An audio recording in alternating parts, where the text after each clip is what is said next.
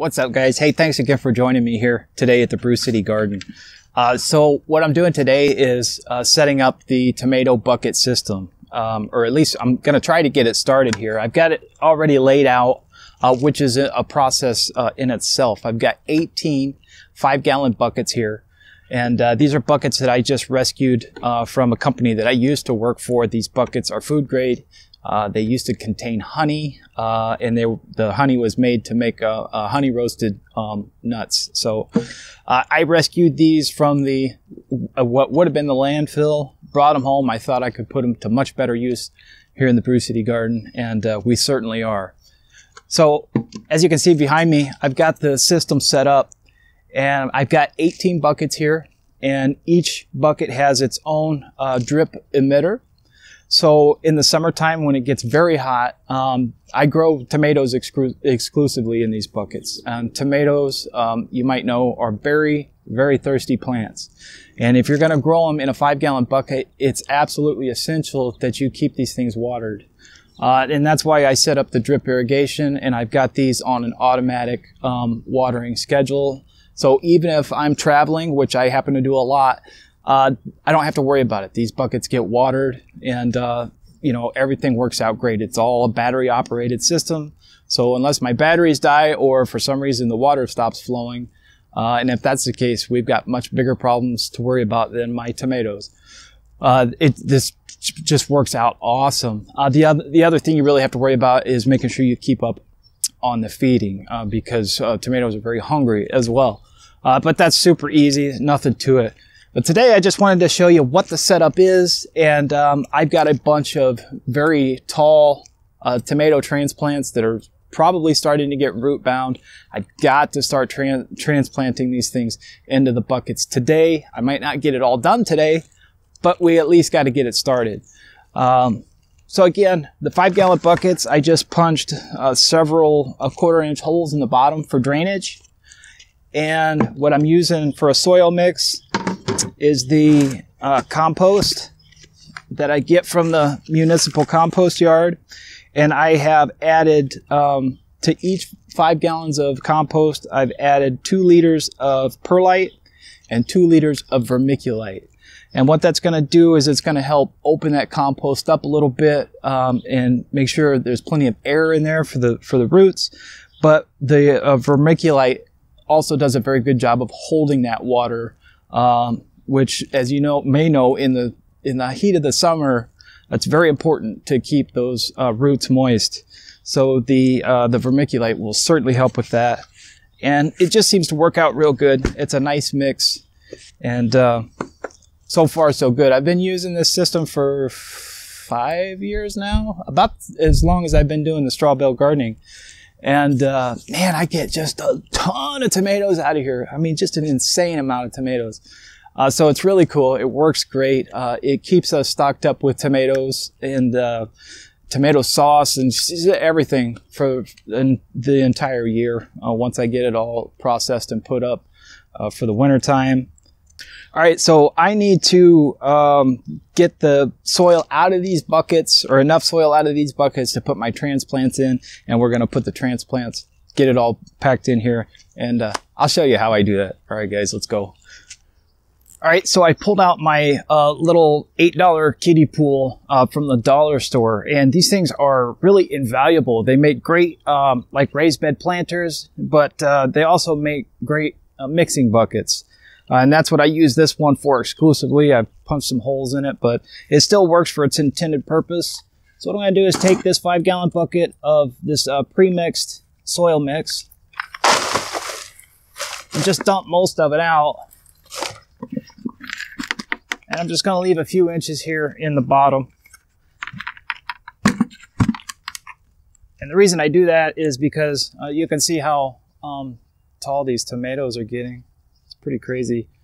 But anyway, so what I'll do is I take this out of the pot. I will set it down in here like so. I will remove all the leaves up the stem. And of course, with tomatoes, you bury them deep. And then I'll just put this soil right back in there, water it in, and bam. I mean, easy peasy, done just like that. So it works out well. So I got little strings here that I tied to small stakes because these things were getting fairly leggy and didn't want to stand up as much as I would like it to. So I'll just cut that off of there. Squeeze the pot a little. Yeah, they're definitely starting to get root bound. So it is definitely time to get these guys in some soil. Just going to cut these bottom leaves off.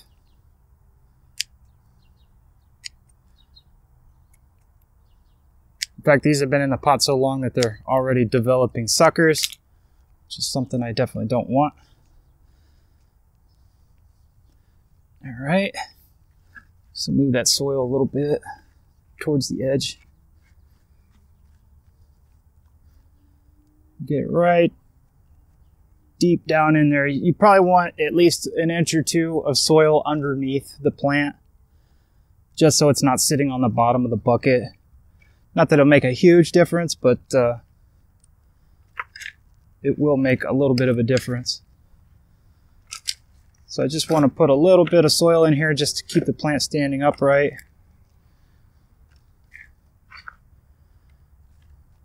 That looks good. It's pretty much right where I want it. So I'll go ahead and grab my shovel here just to make this process go a little bit quicker. Because just like you, I am pressed for time, usually.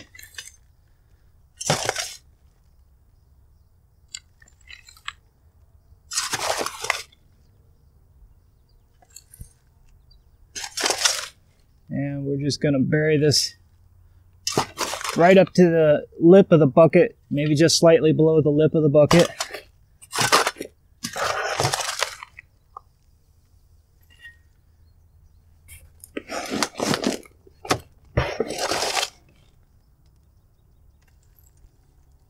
Being careful not to break the stem of the tomato. You know, these things are pretty hardy. These tomatoes, they're actually really easy to grow. They can really take a beating. If I had any advice for growing tomatoes, it's going to be make sure you feed them and make sure you don't let them dry out. Because once you let them dry out, it's game over with these things.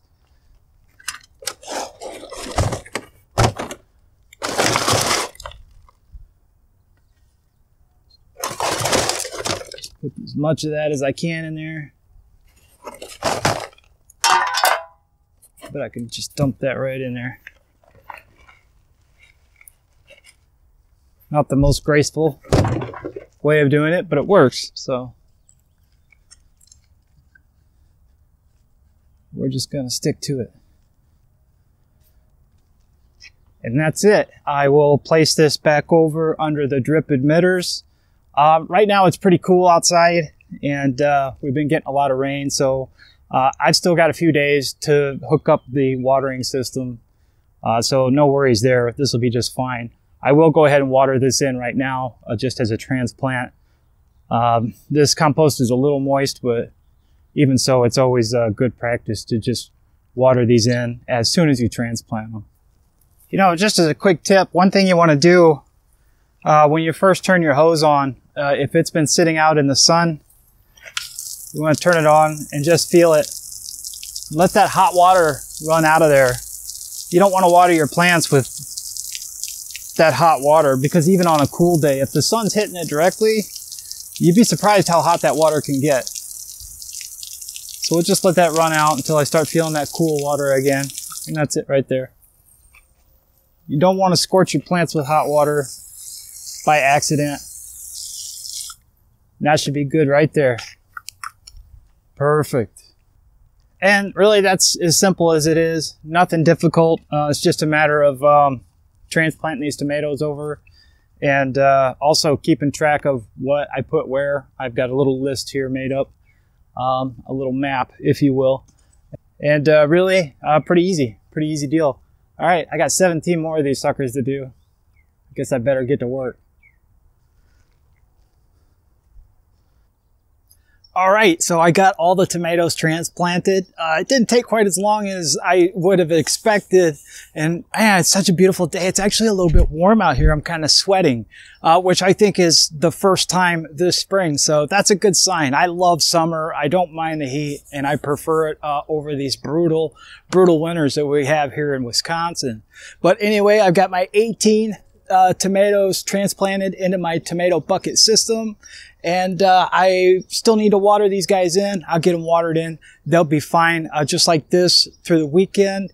Make sure you stay tuned because I'm going to show you how I set up the watering system and how I program it, as well as the trellis, the cages that I use for them, and how I make those. So stick around. I will definitely cover all the ins and outs of the tomato bucket garden. Hey guys, thanks again for joining me here today at the Brew City Garden. I just love having you guys here, and I love showing off the garden and teaching and doing what I love. It's just a pleasure. It really is a lot of fun for me. And I really love it when you guys stop by and leave comments. Speaking of which, let me know what kind of tomatoes you guys are growing this year. I would love to know. And what's your favorite? So far, my favorite is the Italian Heirloom. Oh, it's a wonderful tomato. And I'm hoping to save some seeds this fall, and maybe I'll get some out to some subscribers this fall. All right, guys, I'm out of here. Have an awesome day. We'll see you.